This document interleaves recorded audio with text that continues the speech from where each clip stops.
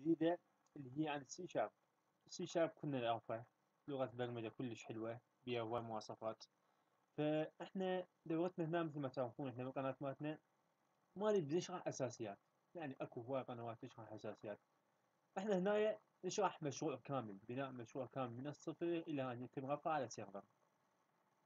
يعني مثل ما تعرفون اني عندي شغله بانه اذا واحد يتعلم لغه برمجه يبدي مشاريع، اكيد اساسيات واحد يقدر يتعلمها، تبدا يشوف قنوات تلقى اساسيات.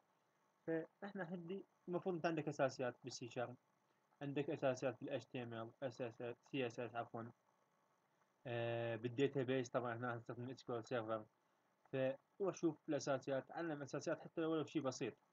وتعالوا انا هنا راح اتعلم شلون تبني مشروع من البدايه الى ان يتم رفعه على السيرفر. طبعا هذا المشروع اللي راح يتم بناؤه شنو؟ راح يكون من 4 بيج. الصفحة الأولى هي اللي هي اللوجن، صفحة تسجيل الدخول، أكيد يوزر نيم باسورد تسجل. إذا كان ما عندك حساب راح تضغط على الساين اب، تنقله إلى صفحة الساين اب بيج، تفتح تسجل حساب جديد. و مثل ما تشوف حتى شنو تسوي تسجيل دخول إلى الهوم بيج. طبعا بعد ما سويت حساب تسوي لوجن وراح ينقلك نقلت إلى الهوم بيج. الهوم بيج لحد الآن ما مقررين شنو راح نخلي بيها شنو. هاي ان شاء الله مرور الزمن نمشي بالدورة بعدين نشوف شنو نخلي بالهوم بيج سهلة. الأهم طبعا هو شنو الادمن بانر.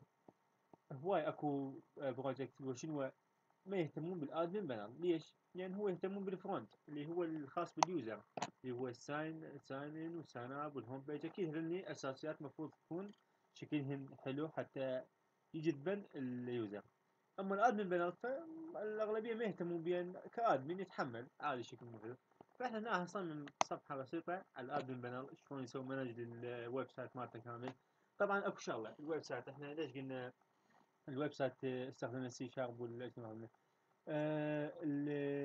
الموقع راح نصمم راح يكون دايناميك. طبعا مثل ما نعرف احنا اغلبيه المواقع الحاليه مصممه هي دايناميك، يعني قليل تلقى موقع ستاتيك اللي هو مجرد يعرض لك شيء ثابت. فالاغلبيه حيكون دايناميك، يعني يدخل ديتا عن طريق داتا بيس وكنترول بانل او ادمن بانل، راح يتغير عندك المحتوى بالهوم بيج او الصفحات الاخرى. اذا تابعوا معي هاي الدورة ان شاء الله نستفاد منها.